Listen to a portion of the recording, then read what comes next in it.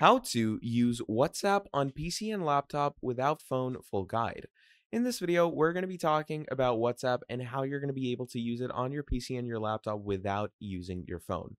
Now, basically, what you're going to do is you're going to come over to whatsapp.com/download, and over here, you're going to basically connect it to your Microsoft Store. So download from Microsoft Store, it's going to open up an installer over here. Now, once you've installed it, what it's going to do is it's going to bring you here. Now, this is what you're going to get when you open up your WhatsApp, where it's going to say, Welcome to WhatsApp, get started.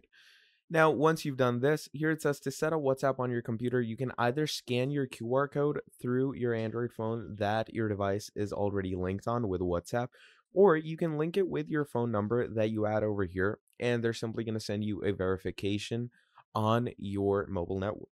And once they send you that verification, just write down that code that they're going to give you, and that should connect you in with WhatsApp PC or laptop. So that is pretty much all there is for this video. Thank you for watching till the end. Make sure to drop down a like, subscribe to the channel, and I'm going to be seeing all of you in the next video. Have a great day. Goodbye.